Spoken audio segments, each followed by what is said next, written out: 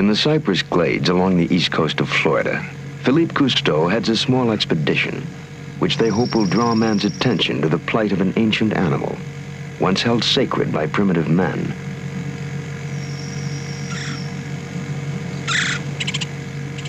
In late autumn, Philippe and Jacques Delcouter await the arrival of the manatees, the mermaids of another time. Each season, the animals migrate south down the St. Johns River to winter in this labyrinth of waterways, a natural haunt for a creature that evolved in the primordial swamp.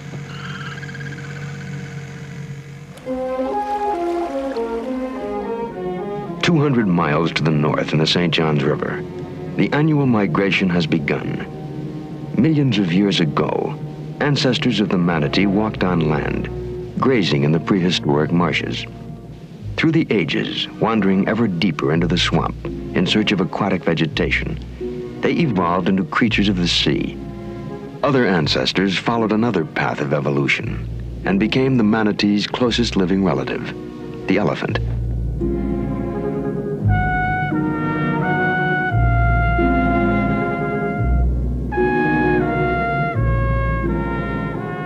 In its time, the manatee has been classified as fish, seal, whale, and finally as an order of its own, the Sirenia.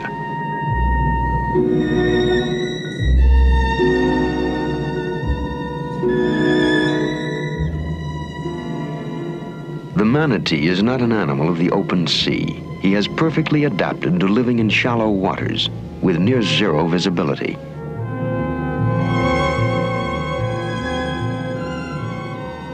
The signal which triggers their migration is the first cold breath of autumn, warning them that soon the river will turn cold.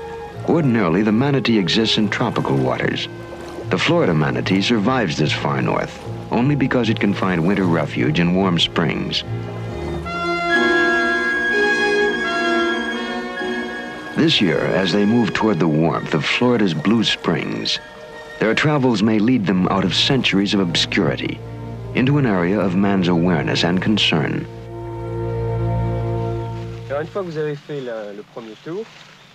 At Blue Springs, Captain Cousteau has arrived. Briefed by Philippe, his study of the manatee will begin long before the animals themselves appear. He will chart the St. Johns River basin and explore the animal's natural environment. Blue Springs, et on vous emmènera suivez-nous en l'air, on vous emmènera jusqu'à la source d'eau chaude. OK. Back up.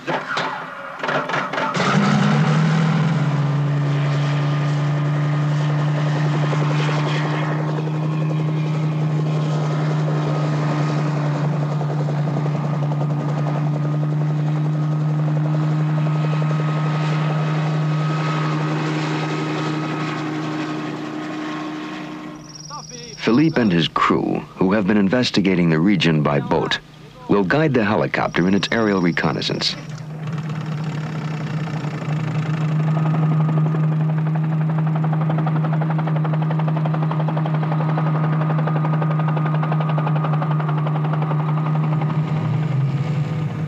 Somewhere to the north, the manatees are continuing toward Blue Springs, swimming slowly against the current in the north-flowing river.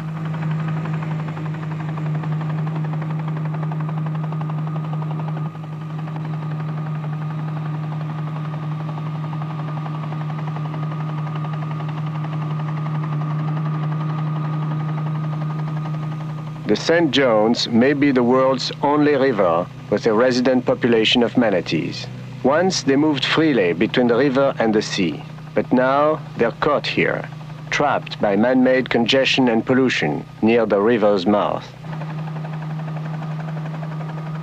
There are still isolated places where the river is bordered by green, unspoiled stretches of wilderness.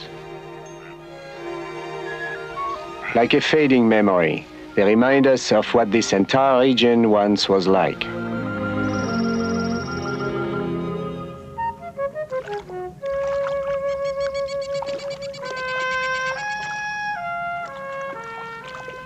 The manatee travels on its stomach, slowly grazing southward.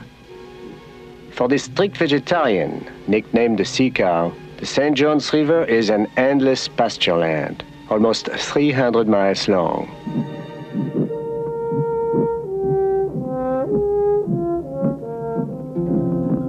The manatee has no cutting teeth. His lips envelop and tear the plant. His chewing teeth, regularly ground down from constant wear, are continually replaced. Without permanent teeth, there is no way to tell his age.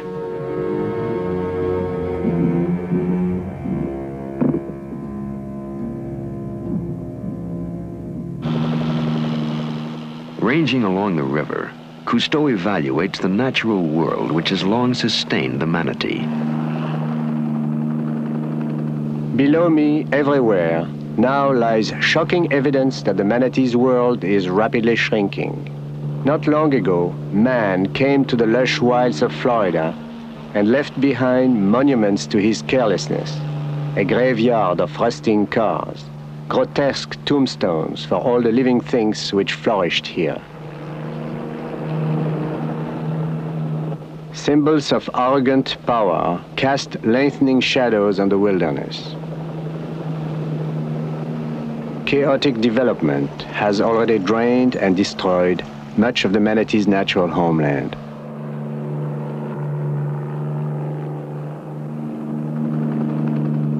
Returning to Blue Springs, Cousteau rendezvous with Philippe, who guides him along a narrow waterway toward the manatee's ultimate destination.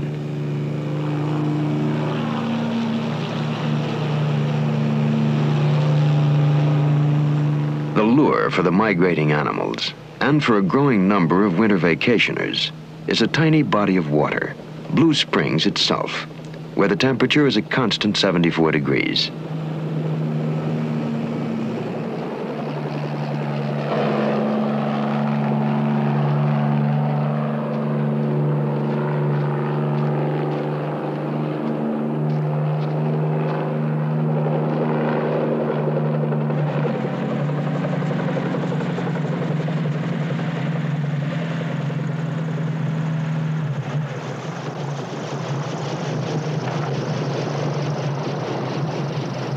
Captain Cousteau has inspected more than 150 square miles of the manatee's domain.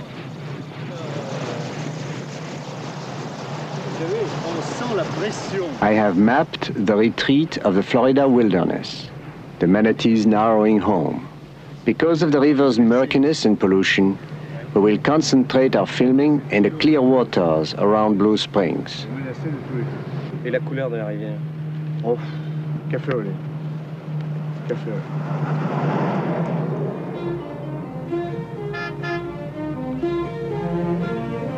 In late November, hordes of tourists converge on Blue Springs Park. The manatee's winter home, once an isolated refuge, has now become a popular resort.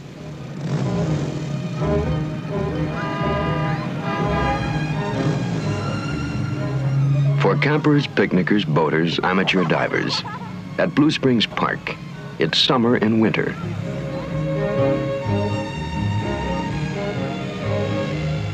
And with the arrival of the manatees, there's additional sport. When in the clear blue water, man meets manatee.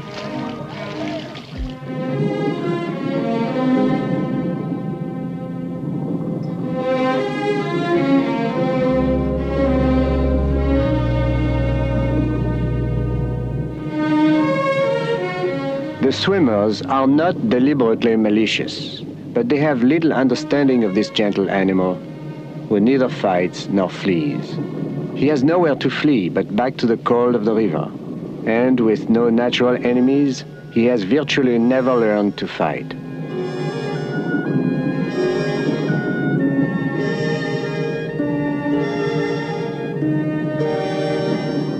The manatees have traveled the length of the St. John's River to find a little warmth and refuge, but the tiny channel, which has been their home for generations, is no longer theirs.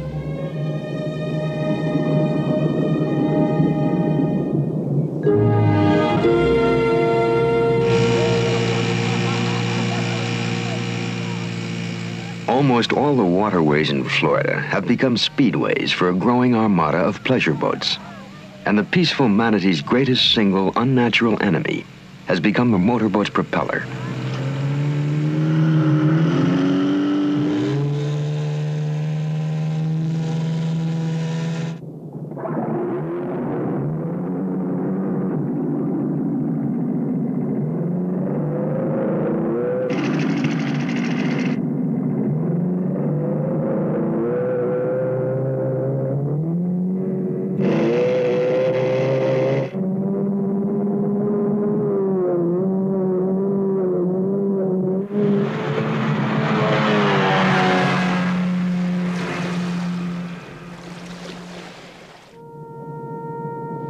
those not fatally wounded are mutilated and scarred. In man's race for excitement, the manatees have become unintentional victims.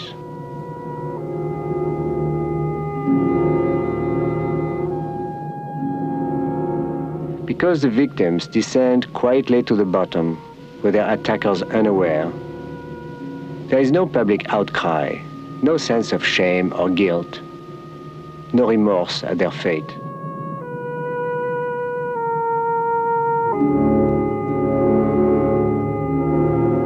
According to the narrow view of modern man, the manatee serves no useful purpose, fills no human need. He is a useless animal.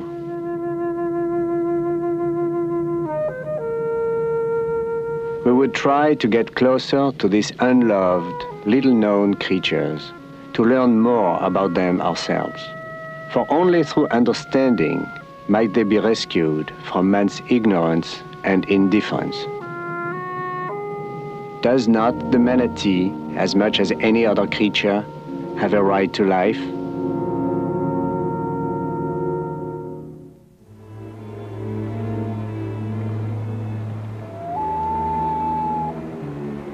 Cousteau's divers and the manatees have a rendezvous at dawn. Long before the tourists invade the quiet waters, they are the sole possessors of the morning.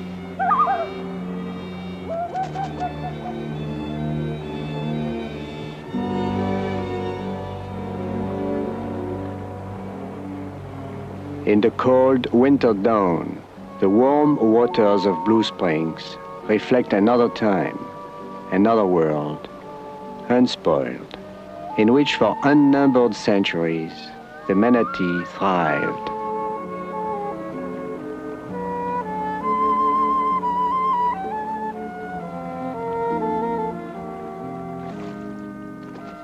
This is the one time of day when we may find the manatees living undisturbed, as nature intended, unmolested by men and boats.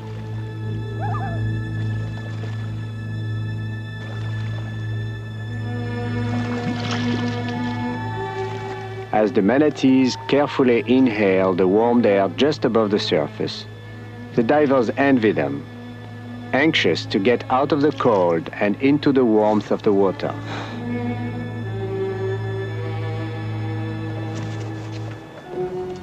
Instead of conventional air tanks, they use their oxygen rebreathers, silent and bubble-free, in order not to alarm the animals.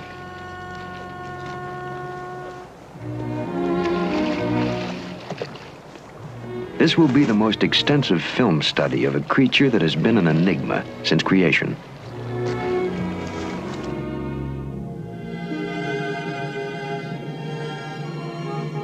Our divers approach the manatee in a silent, peaceful sanctuary where we feel like intruders. Here, life moves in accordance with the mood of nature, remote from the whim of man. To establish any meaningful relationship with these animals, shy as they are enormous, one must be patient.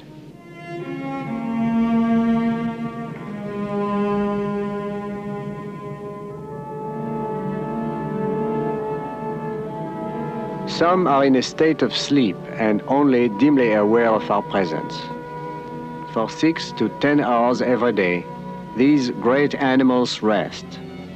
When cruising, they surface for air about every 2 minutes. But when resting, the period may be more than doubled. Awake or asleep, they are an awesome sight. And in the peaceful quietude, they appear as figures in a dream. But they do exist, these little-known half-ton creatures, living on the very edge of our civilization.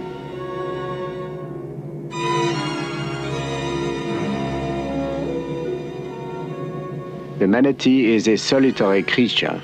He has no strong social organization and no lasting relationships. The only real bond that exists is between a young calf and its mother.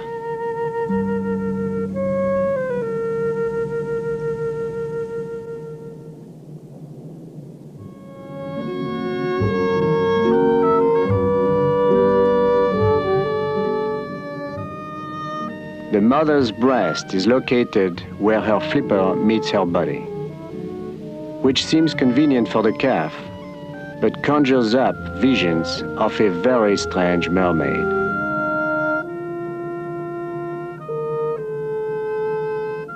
The nursing of this young manatee has been the first ever recorded on film. The calf and its mother are inseparable for as long as 2 years, until the calf is weaned.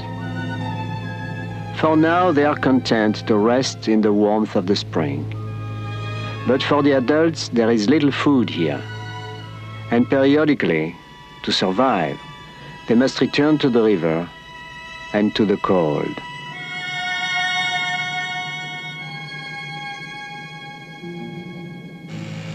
Cousteau's divers see an opportunity to gain the manatee's friendship. Less than 2 miles up the St. John's River, Soumillon enters a quiet backwater, choked with water hyacinth, a primary food of the manatees.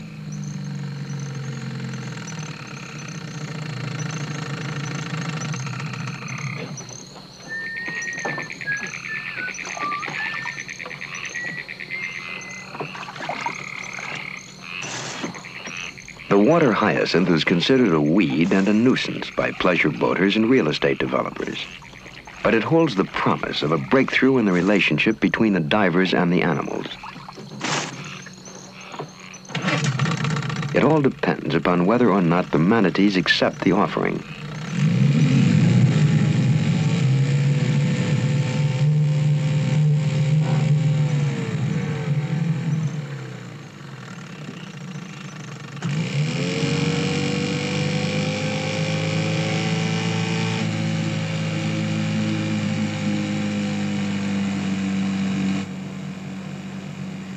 The water hyacinth was first brought to eastern Florida less than a century ago. Imported from South America, it flourished here, and the manatee adapted to it as his native, less hardy vegetation disappeared. Without it, he would never have survived along the St. John's River.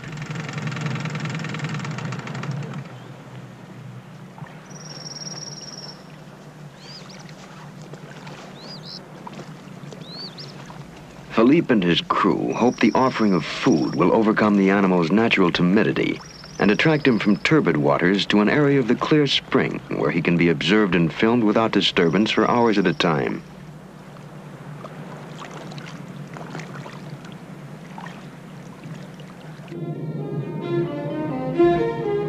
In an isolated section of the channel, a feeding station is constructed. A rope stretched near the surface is secured with anchors and floats. This simple device will hold the water hyacinths in place and keep them from drifting with the current. The roped-off area will become a man-made floating garden, an artificial pasture for the manatees.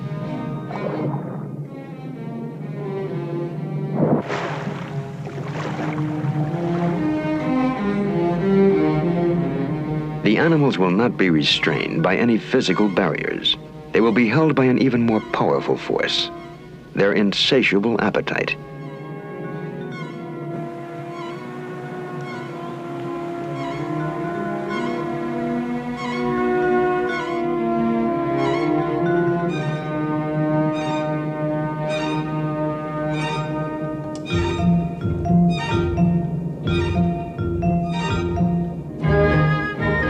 We find the manatee's natural timidity is no match for his hunger. He spends 6 to 8 hours of every day grazing happily among the water hyacinths. He is a floating appetite, 12 feet long.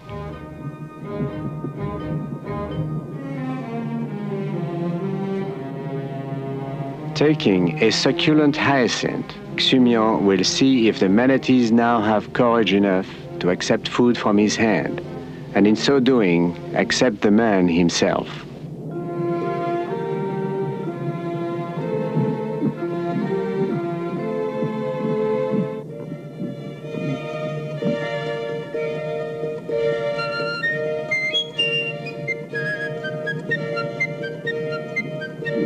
The water hyacinth that began as a lure becomes a token of friendship.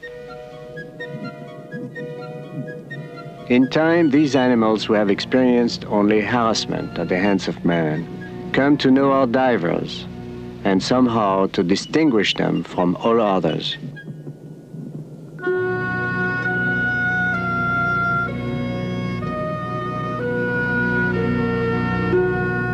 Through the weeks of living with these animals, we become closer to them than any men ever have before.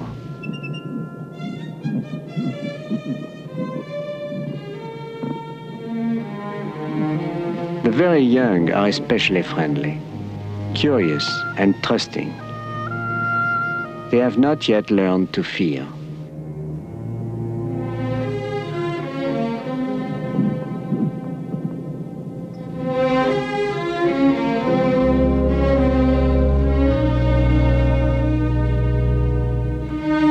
From the beginning, our only strategy has been patience. Now the manatees approach us directly, with no qualm or fear. Their hesitant curiosity first led them to us. Now their unaccustomed trust binds them to us in a touching friendship.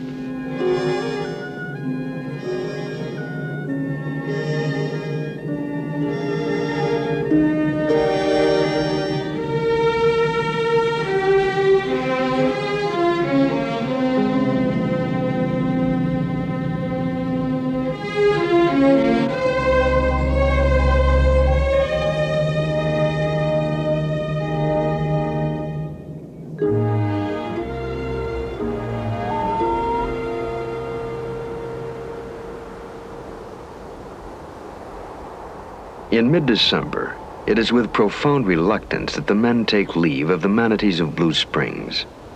Filled with sympathy for these animals to a degree unexpected, they do not know how much longer the manatees can survive the relentless strangulation of their world and the total indifference of man.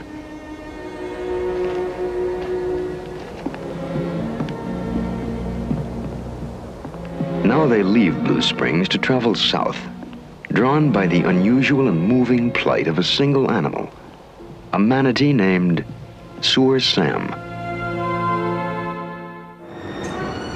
February 1970, Miami, Florida. A 1,200-pound manatee, victim of the collision between civilization and the natural world, is extricated from a storm drain. The 9-foot animal had wandered out of the city's canals to become trapped in the 33-inch sewer. The newspapers would call him Sour Sam, and he would always be identified by a distinctive scar between his eyes. Now he will be nursed back to health and put on display at the aquatic park, Seaquarium. Crowds of people are drawn to Seaquarium by attractions like the performing killer whales, animals who behave not as nature intended, but as man has made them.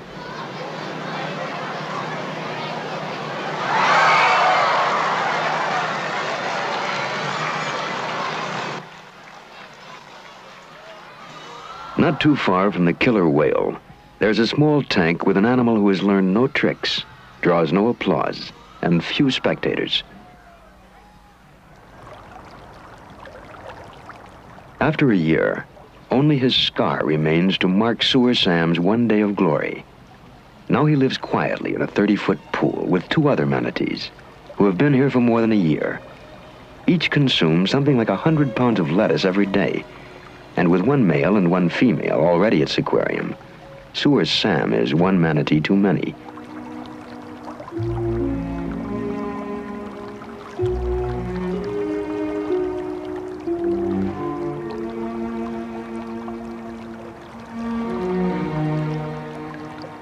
Sour Sam's story is far from over.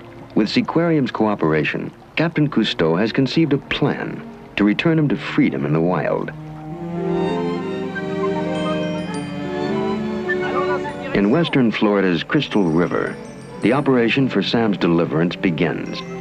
It is here, close to the wintering place of the manatees who inhabit the Gulf of Mexico, that Sour Sam will be returned to his natural environment. In a small spring 50 yards across, Cousteau's men prepare for Sam's arrival. They build an observation platform, and close off the outlet to the spring. They will keep the manatee here during the first phase of a critical experiment to see if a captive animal can be returned to the wild.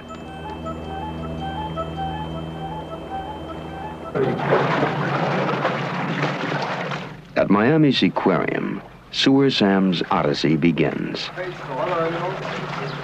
Now the problem of dealing with the reluctance of a half-ton manatee to exchange a 10,000-gallon tank for a shipping crate.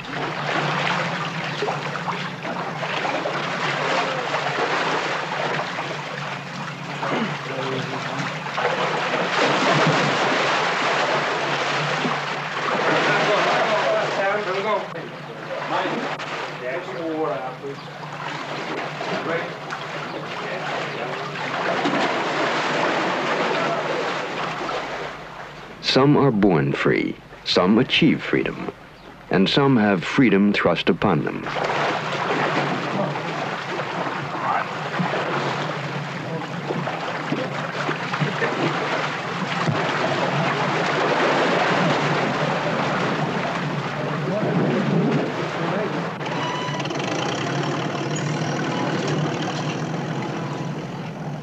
The adventure which Sewer Sam now begins will hopefully give him a chance to live his life as nature intended and provide us with scientific knowledge.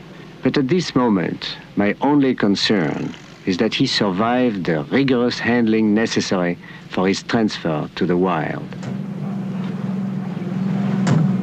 13 months before, the people of Seaquarium had rescued Sam from a sewer, nursed him to health, and given him a home. Now they help send him off on his 600-mile journey to freedom.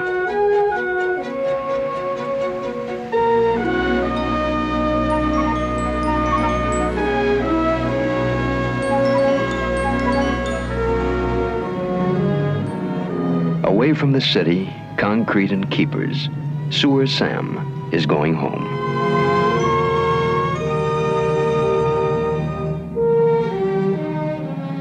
Throughout the trip, Dr. Jess White is constantly at the manatee's side. He was there when he was rescued from the sewer and has cared for him ever since. From Miami, northwest across the state, it is 2 hours to Crystal River. 600 miles from where he earned his name, Sewer Sam is washed by the first promise of a wilderness home.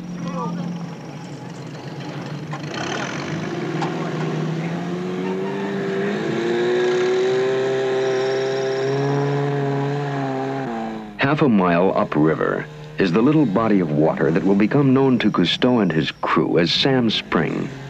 It is tucked away in the midst of a small 40-acre wilderness, nature's last holdout here along the Crystal River.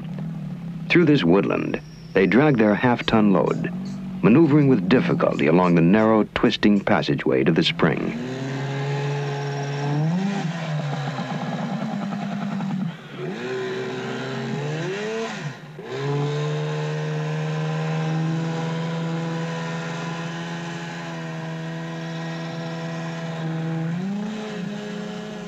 Surrounded here by nature, I become sharply aware of the awesome responsibility I have taken upon myself.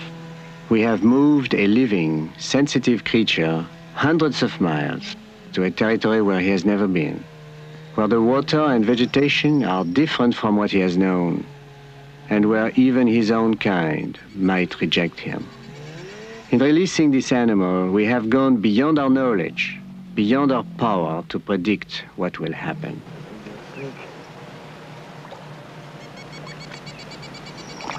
The final moment of Sewer Sam's long captivity is at hand. Allez-y. Libération de Sewer Sam. Du moins, tentative de libération.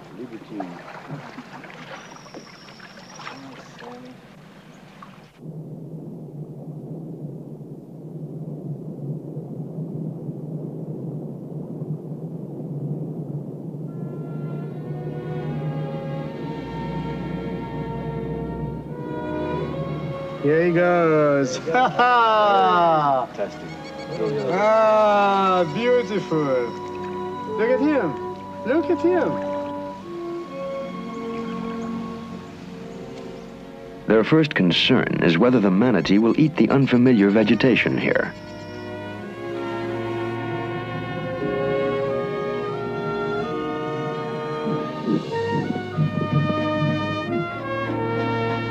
The animal's immediate acceptance of the hydrilla weed growing on the bottom of this spring, when he has previously known only floating water hyacinth, marks the beginning of his readjustment to the wild. It is a simple act, but for the mermaid named Sam, it is a prologue to freedom.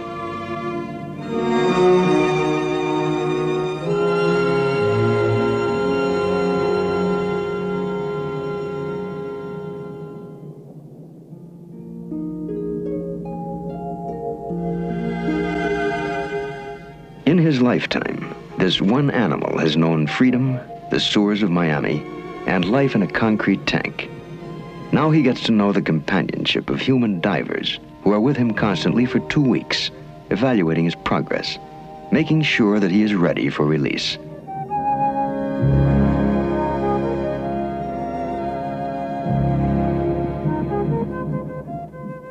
In setting the manatee free, the one element over which the men will have no control is the threat of powerboats. I've never seen one without the propeller scar. Well, this one has them. Everyone I have, we have 2, we have 3, and 2 out of the 3 have propeller scars. But this one. Joining the Cousteaus and Dr. White is Dr. Daniel Hartman, pioneer in manatee research. Some that I've seen that have hit maybe 8 or 9 times. You can see the old scars that have healed all over their back. So the only enemy they have are the propellers of the boat. And some spear fishermen, just for Occasional kicks. vandalism. Spear fishermen. Just for kicks. I've had 3 in the last year, reports of some individual speared them just for fun. My God. There was a man that told me he lived here at Crystal River that saw a manatee pass up a canal underneath the bridge that he was on with a garden rake embedded in its back. And then we... A garden rake? Someone had taken a rake and just broken it on the animal's back, and the animal still had it embedded.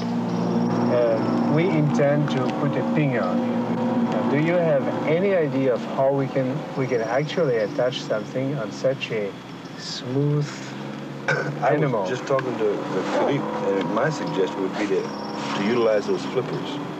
Yeah. In order to attach the pinger, a small sonar transmitter, the ever-hungry sewer Sam is lulled into a false sense of security by offerings of food. With a pinger attached, he can be followed to freedom.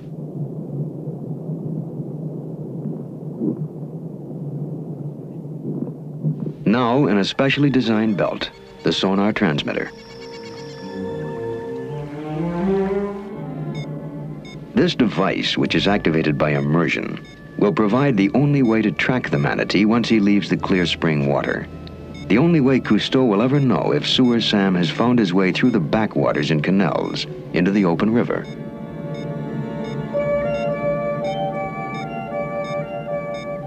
The transmitter belt, designed to wear off within a few days, is fashioned to fit around the manatee's flippers.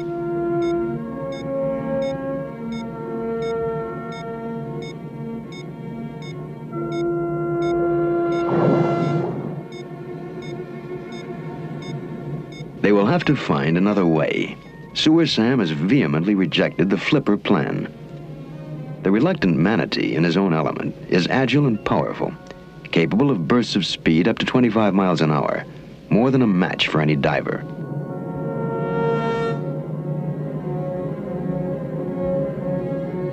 With a new belt, designed to fit the manatee's tail, they will try again. Unless they can attach the pinger, they will have to turn him loose and watch him disappear into the murky water and never know his fate.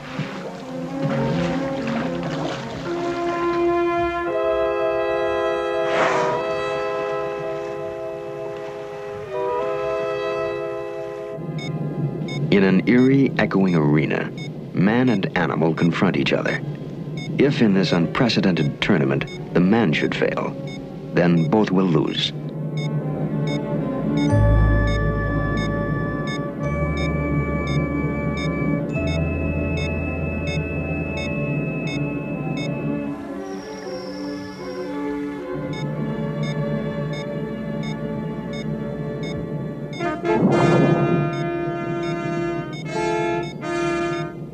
The challenger's hopes lie in patience, luck, and perseverance.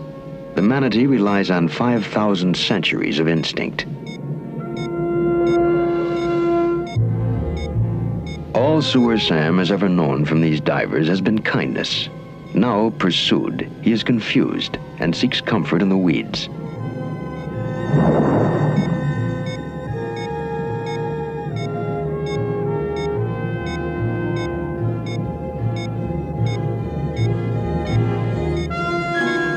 Sewer Sam tries to flee, but the transmitter has been attached.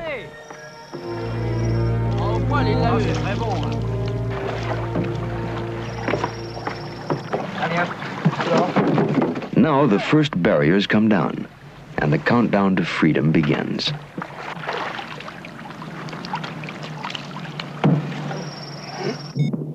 For a Sewer Sam, it's just another day among the weeds. After 2 weeks here, the manatee must be driven from the comfort of his spring.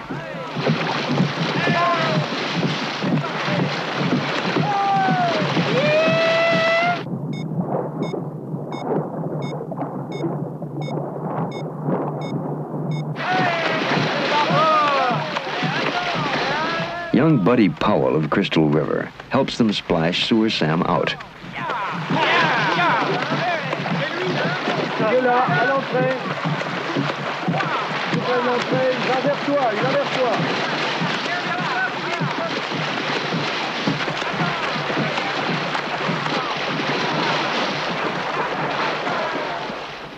As the manatee heads toward free and open water, he leaves behind a name belonging to captivity.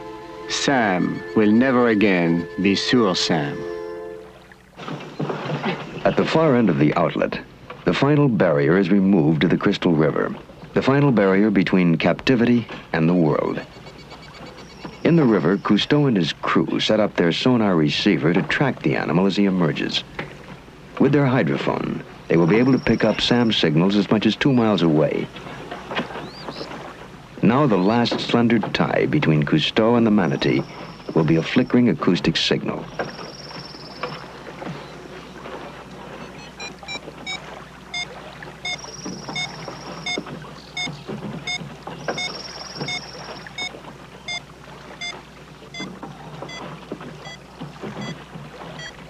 We have committed ourselves to follow the manatee until we have some indication of his destiny. But the venture begins badly. Sam, perhaps confused by the unfamiliar terrain, lingers somewhere in the outlet.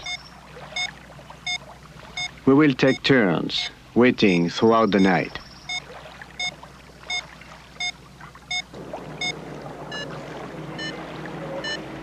By the next morning, Sam has made little progress, but still clings to the narrow inlets and canals along the river's edge and refuses to move out into open water. He's right in there. I suppose he's feeding on the hyacinth. We have to wait for him. Sooner or later he'll go out. Is the signal clear? Yes, fairly clear. Right in. Right there. All day they wait. The signal's steady, but there's no sight of Sam.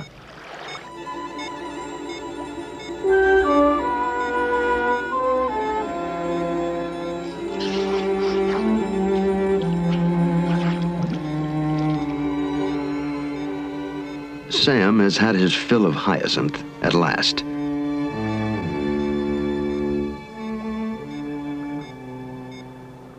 I can't see him. This way. Yes, here. There he is. Sam is in the open water at last, but we must continue to follow him. We hope he will be able to resume the free and natural life of an animal in the wild. Philippe and Jacques Delcouter will continue to track him through the night. For more than 40 consecutive hours, Cousteau and his men have been working in 8-hour shifts tracking Sam. On the morning of the third day, Cousteau prepares to leave the little town of Crystal River to relieve Philippe and take his turn following the manatee. First, he must contact Philippe to find out where he is. Allô Philippe, m'entends-tu? Nous sommes prêts à partir, nous allons quitter Port Paradise. Over. Actuellement, nous sommes à Marina, c'est-à-dire la petite maison bleue. They are not far away, Philippe tells him. 2 miles up the river in a wide open expanse of water. For Cousteau, the burning question is the manatee. What is Sam doing? Ok, qu'est-ce qu'il fait le manatee? Que fait Sam? En logique, ici Philippe, Sam a rejoint apparemment plusieurs autres animaux et ils tournent en rond. Sam has joined a group of other manatees. Sorti de la rivière. Philip's discovery has exceeded our greatest hopes. First, Sam fed and thrived on natural vegetation. Then he regained the instincts of a free animal, and now he has been accepted by his mates. At least one wild creature has been returned to the world where he belongs. Since daylight and the discovery that Sam was no longer alone, Philippe and Jacques Dalcouter have been trying to take a census of the manatees. The only way they can determine their number is by counting their noses when they surface for air. Il est là. Combien il y en a? 3. Au moins 3. Of the total number, they can't be sure. Et il remonte. But Sam is with a group of 3 or more. Sam has found his friends. Now with his new friends, Sam departs, leaving old friends who wish him well.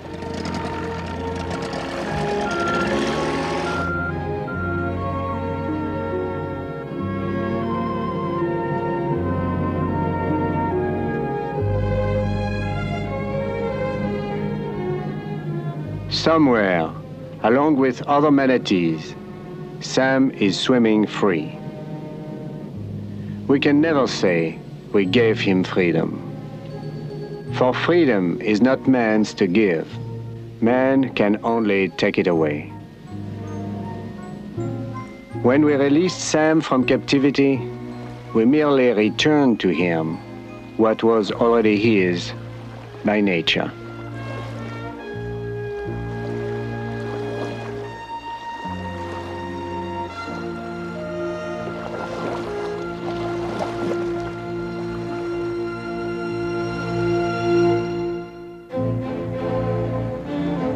In an air-propelled swamp buggy, harmless to the manatees, the Cousteaus, father and son, take a farewell tour of the manatees' natural home. It may also be a final look at one of the world's last remaining wilderness areas.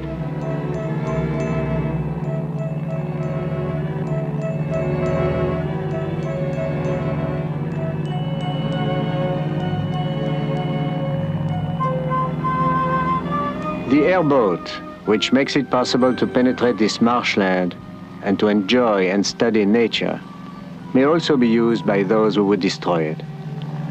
Poachers, hunters, men who come to kill.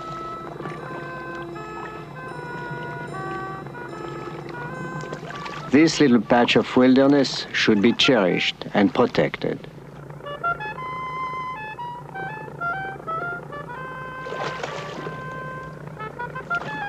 The villain is not technology, but those who abuse it, those who turn it against the wilderness and the precious wildlife it holds.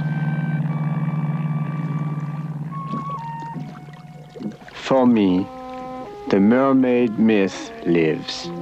This is still Sirenia, the siren. Only her song has changed. Once, she lured men of the sea to their destruction.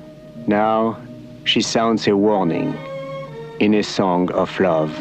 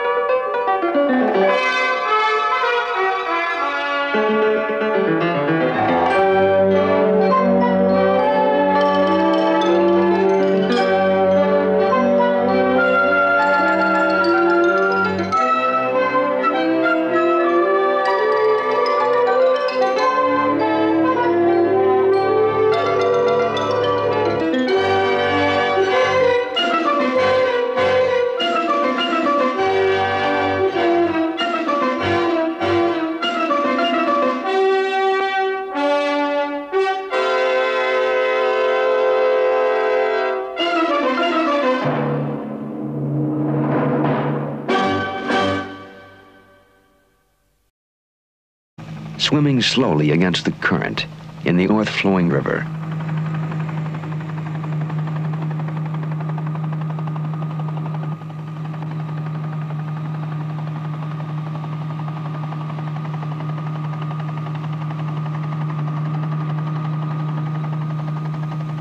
The St. John's may be the world's only river with a resident population of manatees. Once they moved freely between the river and the sea, but now they're caught here, trapped by man-made congestion and pollution near the river's mouth. There are still isolated places where the river is bordered by green, unspoiled stretches of wilderness. Like a fading memory, they remind us of what this entire region once was like.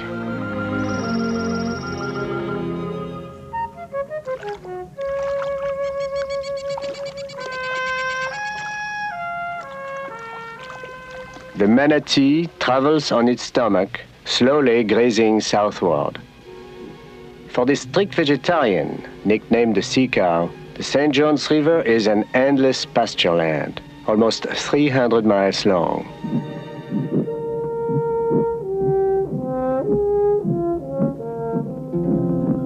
The manatee has no cutting teeth. His lips envelop and tear the plant. His chewing teeth, regularly ground down from constant wear, are continually replaced. Without permanent teeth, there is no way to tell his age.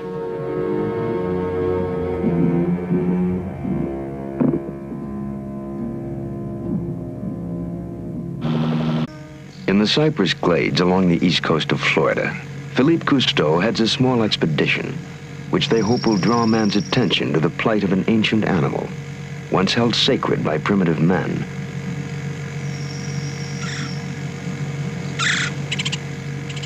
In late autumn, Philippe and Jacques Delcouture await the arrival of the manatees, the mermaids of another time. Each season, the animals migrate south down the St. John's River to winter in this labyrinth of waterways, a natural haunt for a creature that evolved in the primordial swamp.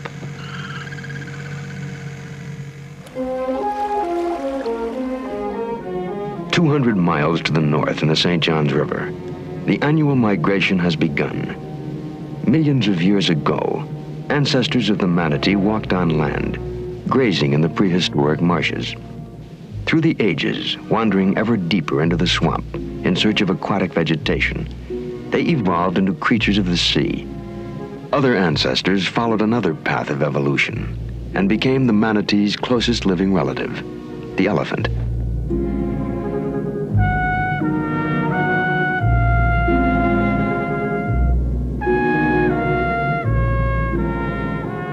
In its time, the manatee has been classified as fish, seal, whale, and finally as an order of its own, the Sirenia.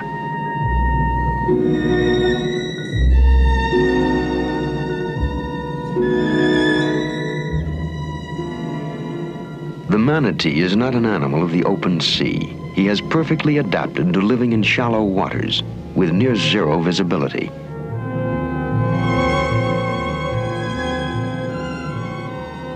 The signal which triggers their migration is the first cold breath of autumn, warning them that soon the river will turn cold. Ordinarily, the manatee exists in tropical waters.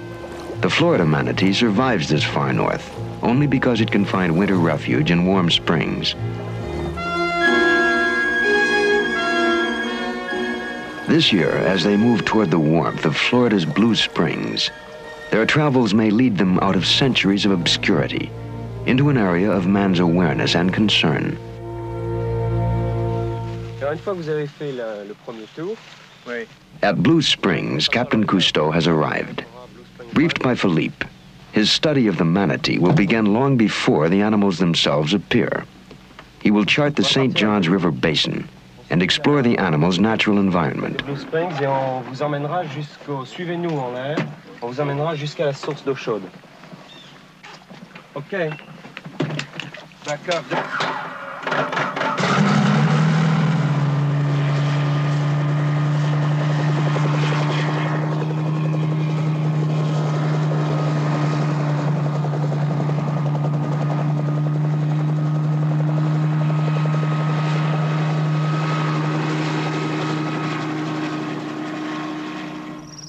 Philippe and his crew, who have been investigating the region by boat, will guide the helicopter in its aerial reconnaissance.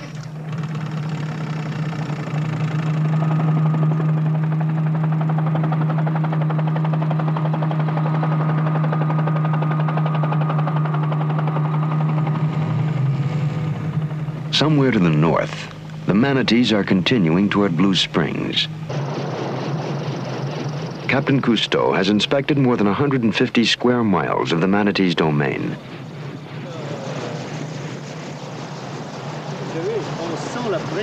I have mapped the retreat of the Florida wilderness, the Manatees' narrowing home. Because of the river's murkiness and pollution, we will concentrate our filming in the clear waters around Blue Springs. Et la couleur de la rivière? Oh, café au lait. Café au lait.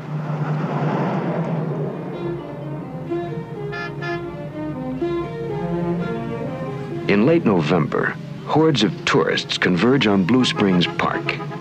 The Manatees' winter home, once an isolated refuge, has now become a popular resort.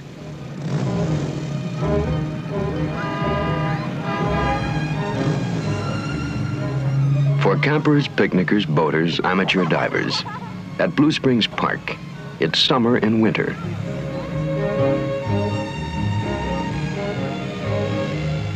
And with the arrival of the Manatees, there's additional sport. When in the clear blue water, man meets manatee.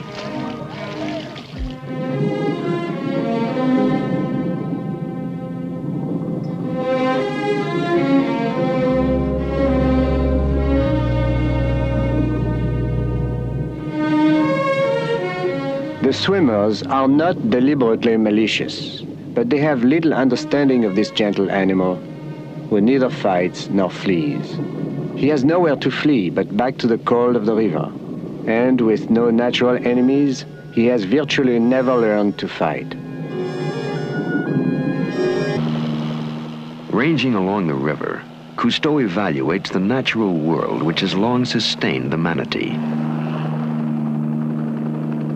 Below me, everywhere, now lies shocking evidence that the manatee's world is rapidly shrinking.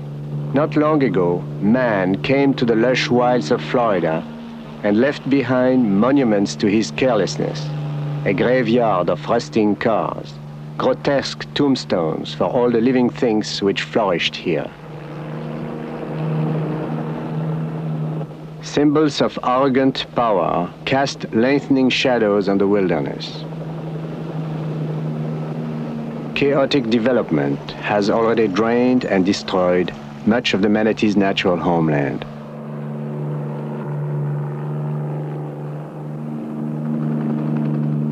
Returning to Blue Springs, Cousteau rendezvous with Philippe, who guides him along a narrow waterway toward the manatee's ultimate destination.